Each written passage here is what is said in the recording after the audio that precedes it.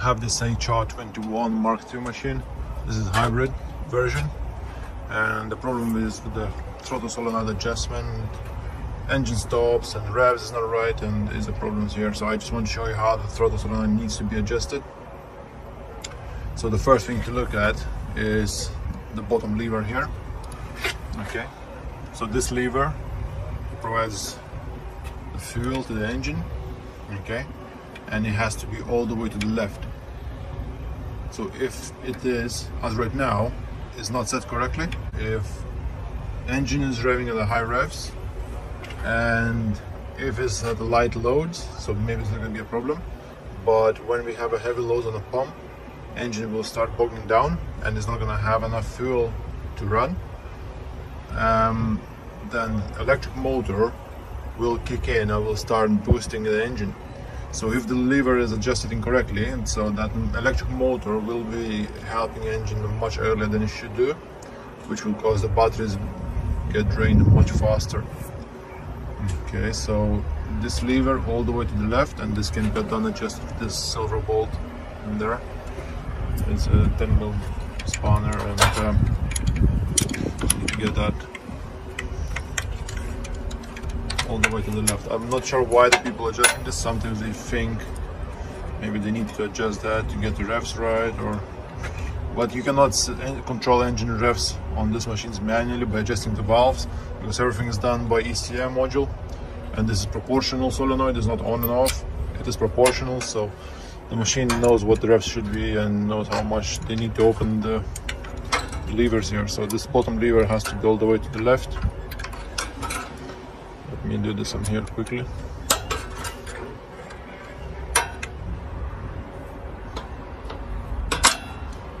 Okay, that's all the way to the left now. There's no movement, you see. All the way to the left. That's the way it should be. Now the next lever is up here. This is the lever we're controlling to stop the engine or to increase the engine speed. So if you open the lever, the engine revs goes up. If you drop the lever, engine will stop. And the problem I see here is this spring right here. So that has to be removed, okay? Because when this spring is fitted, it's working in opposite direction. So this spring is forcing the lever to go that way, and the throttle solenoid is opening the lever in this position, and it's not moving as free as it should do. So this spring must be removed. Okay. So you need to push that in, and then that should pop out through the side here. Yeah, right there. So that has to be disengaged, and you can cut a tip off here, so no one is going to try to re-engage this back in. Okay, so I have cut a pin off, and so there's no more possibility to re-engage the spring. So every time that should be coming back down. So the next thing to look at is adjustment on this screw right here. Okay, this screw helps with the engine stop, and the distance between the end of the screw and this housing, it should be 17 millimeters. Okay, so it's roughly about 17 mils. So put a ruler on it.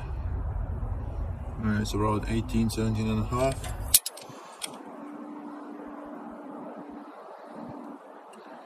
Okay, so that's where it should be. So for the engine stop, most important, that spring and that bolt adjustment.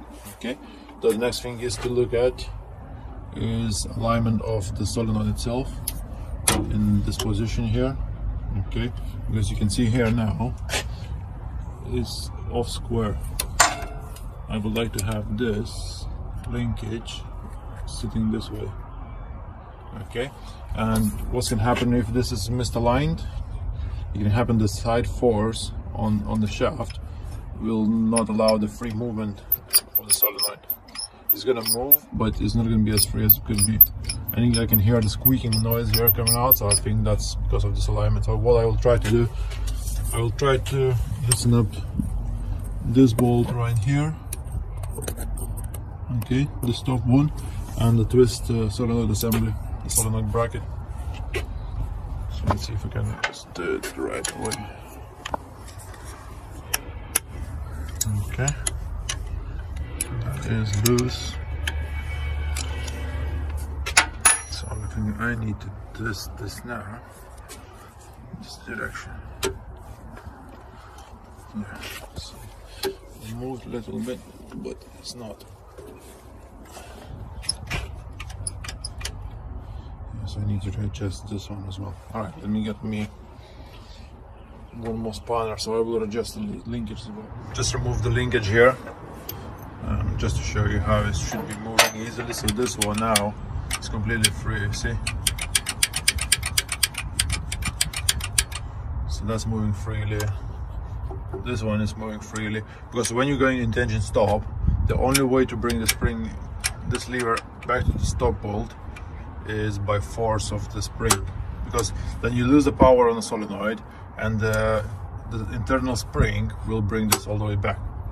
Okay, so now I'm gonna refit this in, and I will try to realign. Just one more thing to look on this one here, on this specific machine. You see this eyeball here? It doesn't move. Look, I cannot move it with the fingers. It's just sitting solid there. So if that's not moving, then you're possibly not gonna have a good high revs or engine stop. So WD-40 is our friend here. Should free it up. Okay, so that's where the problem could be as well. That should be moving easily. If that doesn't move, you're never gonna get it working. You're not gonna have a high revs, or you may have a high revs, but it's may gonna stuck on a high revs. All random problems can start with this.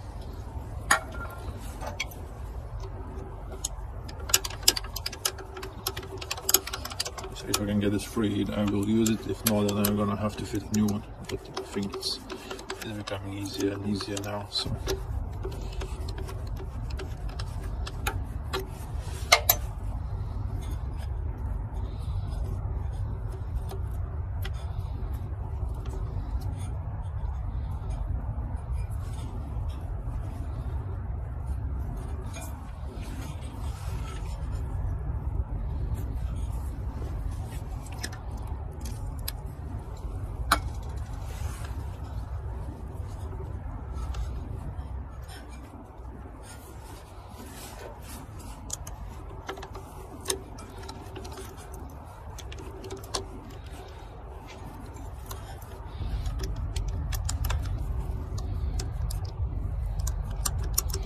Okay, that's moving free now.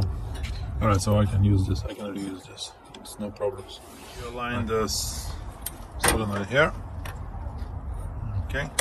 So now if you look, that seems more straight up. Okay, and to adjust the solenoid, I have to loosen up the both screws, the one here and the one right under there. That one. Yeah. So that one and that one. So the one screw, the top one was not enough, so I have to loosen up both of them. But now it's moving freely, nice and smooth, and this is able to move as well, no problems at all. And the only thing, you need to make sure that nut is all the way back as far as it can go, so the shaft is all the way into this eye bolt connector. Okay, that gives the best pull back strength on the spring.